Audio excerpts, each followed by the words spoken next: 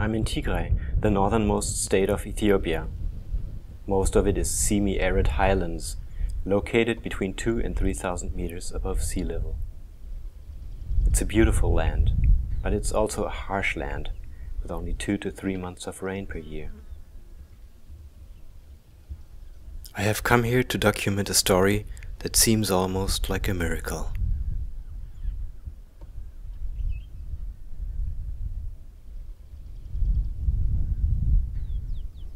The farmlands of Tigray were degraded by deforestation and overgrazing. Over the course of the last 100 years, topsoils were eroded and the groundwater tables have sunk deeper and deeper. During the driest months of the year, Tigray looks almost like a desert in many places.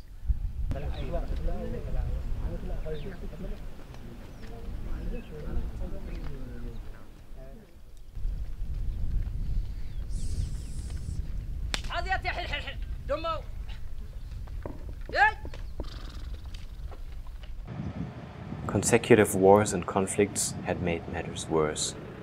During the drought years of 1984 and 85, nearly 1 million people starved to death in Ethiopia. The memories of these years are deeply engraved in the faces of the older people in Tigray.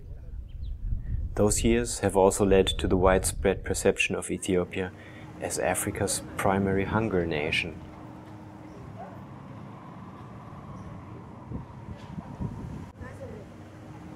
But things are changing. Eroded land is now turning green again, and springs that have been dry for decades are starting to flow again.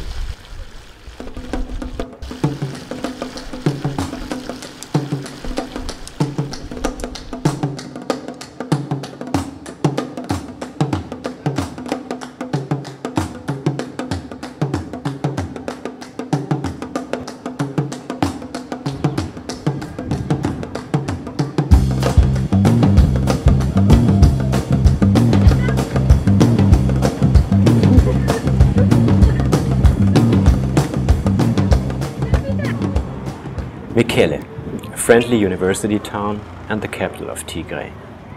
I'm visiting the regional office of GIZ, one of the implementing agencies of German Development Cooperation. On behalf of the German Federal Ministry for Economic Cooperation and Development, GIZ supports the Ethiopian authorities in the upscaling of sustainable land management practices. Since most of the households in the rural areas are using these firewoods for energy as energy sources, the deforestation rate is very high. Also, together with this unwise and improper management of the livestock, which is mainly open grazing system, which destroys all the vegetation, which could soak the rain and then dissipate into the ground.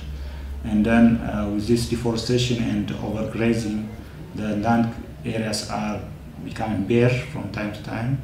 So the rain which is coming is just flooding out of the rain because there is no item or plant materials which absorb the rain and then let it infiltrate into the ground. So all the runoff, all the rain is just washed out as runoff. So these two factors are highly aggravating the land degradation in the farmlands. In the village of Abraha Atsbeha, the situation seemed like a dead end. The villagers were chronically dependent on food aid. Mehar Gebremdin of the Ethiopian Ministry of Agriculture remembers just how bad it was. There are a lot of spots will have good exemplars in watershed management. But in Abraha Atsbeha there is a difference from others. In Abraha Atsbeha, the rainfall is low, it is silted, it is sandy, and it is dry. So there is no vegetation covers around that. I'm on my way to Abraha Atsbeha. In 1998, it was decided by the Ethiopian government that the people of the village were to be resettled to a different area. The land had become so barren that the government saw few other choices than to evacuate the valley. One alternative was offered to the people. If they were to agree to and strictly adhere to a new land management plan carried out by their own workforce, the Ministry of Agriculture would support their restructuring of the watershed with the help of international donors. Gebre Mikael Gidei Berhe, the long-standing chief of the village, convinced his people to agree to the rescue plan, even if it meant a huge amount of hard work.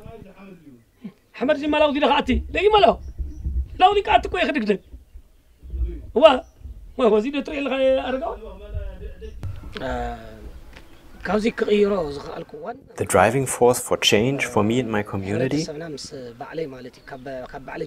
We were totally depressed by being dependent on food aid. It was a shame. There was this policy and a strategy from the government. Following could bring a change. We were convinced, and so we followed it and started to work by it aggressively. The main cause for change was that we had a problem. For how long can you be a beggar for food?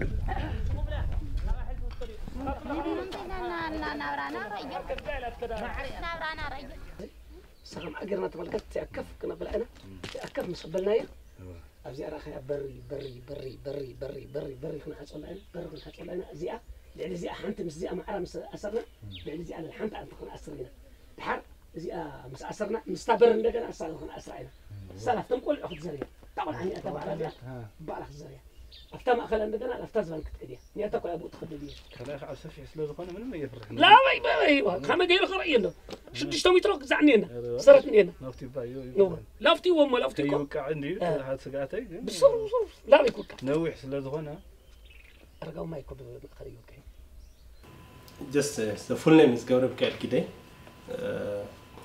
but his nickname is Abaháui. Abaháui, it says just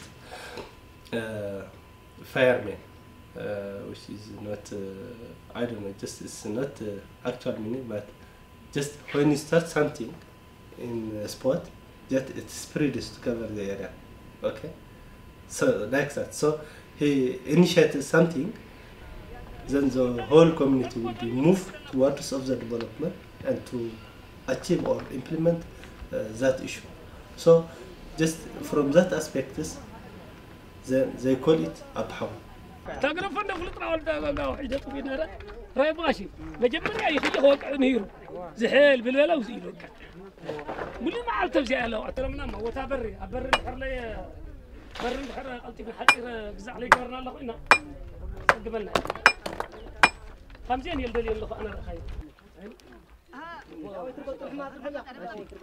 سمعوا مرة قرد هاري وزي استملك تجدد حمسة الغون استحت ولو ما دحرق رأي بالك كشاوزي للطفل بلو وزيبوني خاوزي تحت لكم. He is a demonstrator, or he made a demonstration. Then the people can learn from his farmlands. Then it takes to the whole area. So he starts something, then it covers in the whole villages. So that's why his name is just Abaháui, or anyway, he's Abaháui, just in the local names they're saying.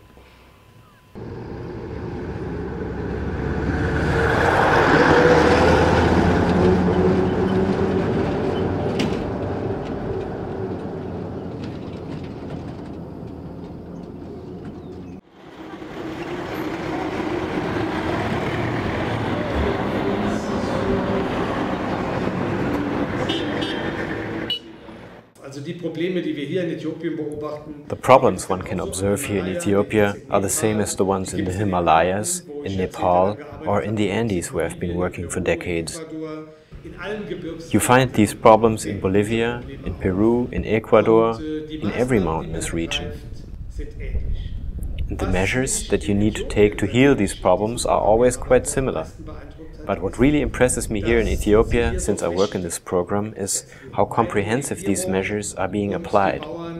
This is because the government and the farmers are acting in concert. They are actually remodeling entire landscapes. The first assistance we got from the government were some practical projects here at our site. We were giving technical assistance by organizations like GIZ, the World Food Program, or USAID Safety Net. With their support, we tried to save our degrading hillsides.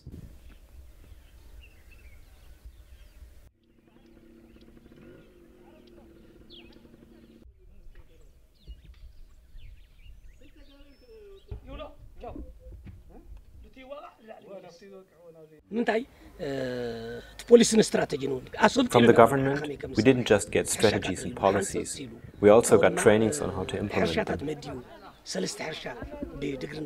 On top of that, 3 government experts were assigned to us, 1 for crop development, 1 for natural resource management, and 1 for livestock. We gained experience, and then the government provided more technical support, so we could learn even more, and so on, and so on. That process really brought the change. By now, we have almost reached food security. The people of Abraha Atsbeha also established shallow irrigation wells. Gebre Michael coined the term water bank for them. Just to make clear that groundwater is something like a bank account, you have to make sure something is deposited if you want to withdraw later. By now, almost every farmer has his own water bank. Simple mechanical pumps are used to irrigate the fields. This way, even in the dry months of the year, crops, fruits and vegetables can be harvested up to 3 times a year.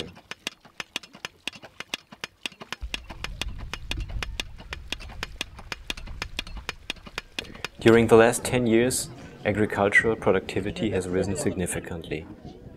The positive impact of sustainable land management can usually be felt very quickly. Already after 5 years, the benefits are so tangible that villagers adopt the new methods permanently. This has positive economical and social impacts too. The diets become richer and more diverse, surplus production can be sold on the market, and the overall material well-being and security improve greatly.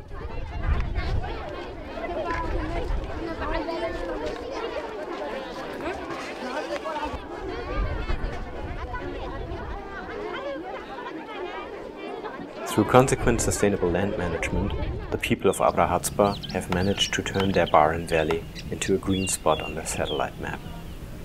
In 2012, the village was awarded the Equator Prize of the United Nations Development Program. If Gebre Michael is the father of fire, then the changes in Abraha Atsbeha were something like an igniting spark, because sustainable land management is now spreading in Tigray like a wildfire. The objective is to create a model site like Abraha Atsbeha in every district, so that the surrounding villages can learn from it. Step by step, food security shall be reached in the entire country. There are already over 350 model sites by now, and the fire keeps spreading.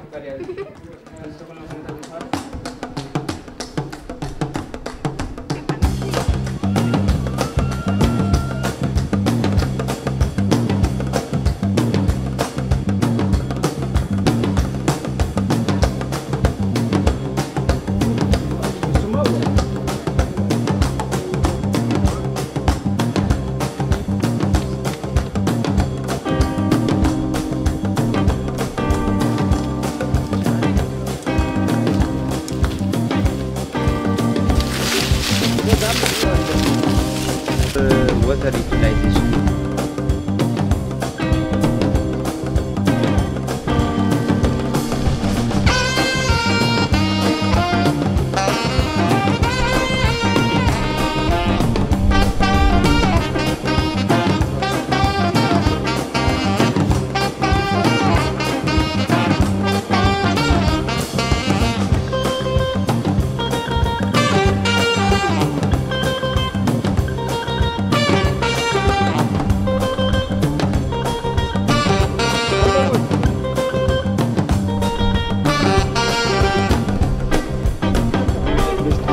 حرشالو